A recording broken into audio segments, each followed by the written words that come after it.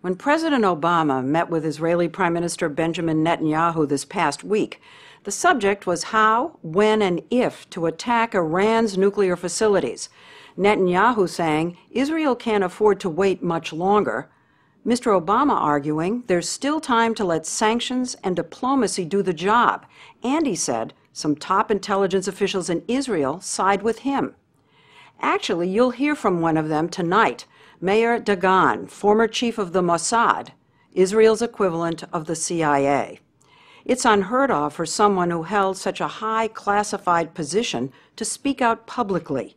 But he told us he felt compelled to talk because he is so opposed to a preemptive Israeli strike against Iran anytime soon. Dagan headed the Mossad for nearly a decade until last year. His primary, if not his only mission, was to prevent Iran from developing a nuclear bomb. And he says there is time to wait, perhaps as long as 3 years. The story will continue in a moment.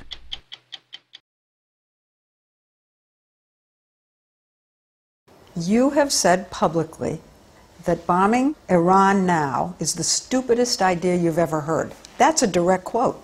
An attack on Iran before you exploring all other approaches is not the right way how to do it. The dispute seems to come down, though, to whether you are at the end of everything that you can try, or whether you have a lot of time left to try other things, which seems to be your position. I never said that it's a lot of time, but I think that... Well, more time. More time. For nearly a decade, buying more time was his job. The Iranians say Dagan dispatched assassins, faulty equipment, and computer viruses to sabotage their nuclear program. All the while, he was poring over the most secret dossiers about the Iranian regime, gaining insights and a surprising appreciation. The regime in Iran is a very rational regime. Do you think Ahmadinejad is rational? The answer is yes. Not exactly our rationale, but I think that he is rational. Do you think they're rational enough that they are capable of backing down from this? No doubt that the Iranian regime is maybe not exactly rational based on what I call Western thinking, but no doubt that they are considering all the implications of their action. Other people think they're not going to really stop till they have this capability. And they will have to pay dearly and all the consequences for it. And I think the Iranians, in this point in time, are going very careful in the project.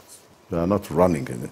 Now, if they're that rational, as you suggest, and that logical, then why can't you, Israel, and the world live with a nuclear Iran? In the Israeli case, they said that they want to destroy Israel. He says one sign of Iran's logical thinking is how they cunningly stall through diplomacy. I think that the Iranians are masters of negotiation. They invented what I call the bazaar culture of how we are negotiating. So if there are negotiations, how concerned would you be that the Europeans, for example, would say, we're talking, let's weaken the sanctions? I have to admit it it's a concern, yes. People are going to want to lessen the tension so that the oil prices will come back down. Do you think that Iran, armed with a nuclear capability, is going to create stability in the region? They have an interest, a basic interest, to raise the prices of oil, because this is the most important source of income for Iran. If Iran will be armed with a nuclear capability, their ability to create an instability in the region, and by this indirectly to increase the prices of oil, it would be much worse than it is now. Dagan says the best solution is to push the mullahs out by supporting Iranian students and minorities. According to a leaked State Department cable, he told his American counterparts as early as 2007, more should be done to foment regime change. It's our duty to help anyone who likes to present an open opposition against the regime in Iran. Has Israel done anything to encourage, help, support the youth opposition groups that have been marching against the regime? Let's ignore the question. Okay. Dagan argues that a preemptive Israeli strike this year would be reckless and irresponsible. The Obama administration agrees that there's time to wait. Already there's too much loose talk of war. I heard very carefully what President Obama said, and he said openly that the military option is on the table, and he is not going to let Iran become a nuclear state. So let me try to sum up what I think you're now saying. And you're saying, you know, why should we do it if we wait and they get the bomb, the Americans will do it? The issue of Iran armed with a nuclear capability is not an Israeli problem, it's an international problem.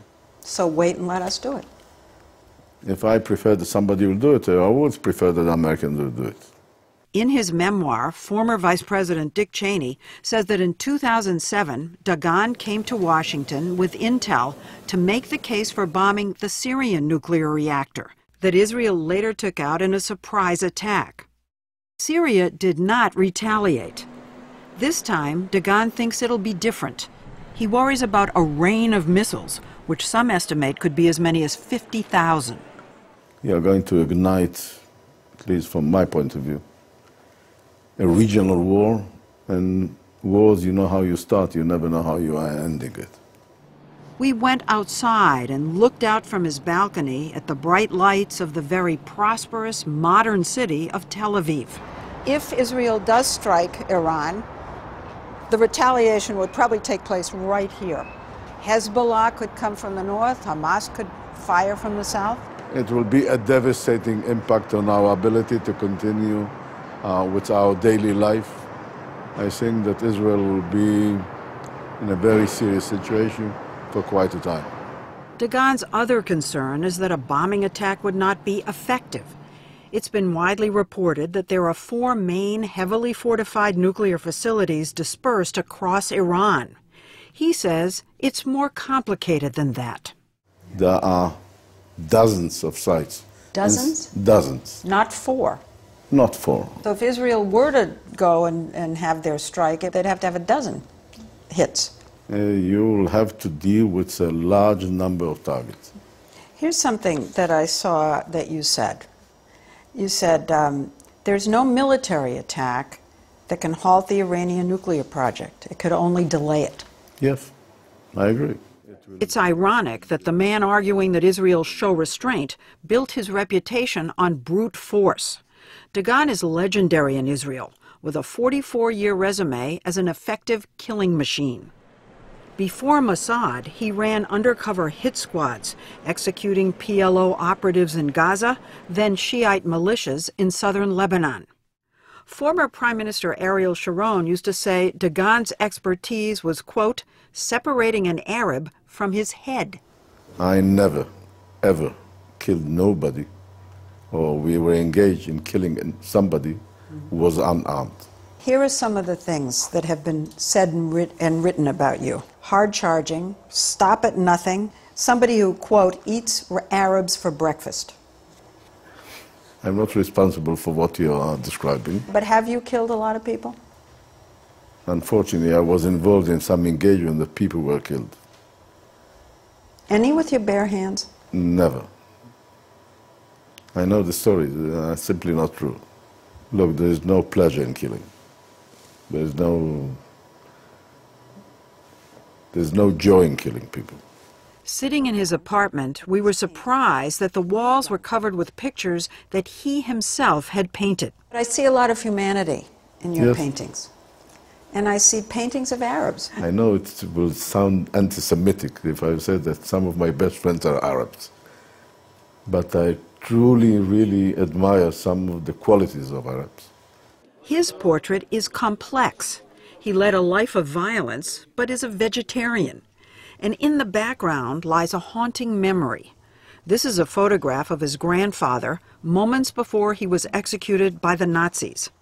Dagan would show it to his Mossad operatives before sending them off on missions. It's a very sad picture. And that's propelled you? I think it should propel everyone in this country. When the Iranians, when Ahmadinejad talks about wiping Israel away, this is what you're thinking? No doubt that I have to take in consideration a scenario that a majority of Israelis are going to be killed if they're going to use a nuclear capability against Israel. He came to Mossad with the Holocaust motto of never again on his mind. Soon after, Iranian cargo planes started falling from the sky. Nuclear labs were catching fire. Centrifuges were malfunctioning.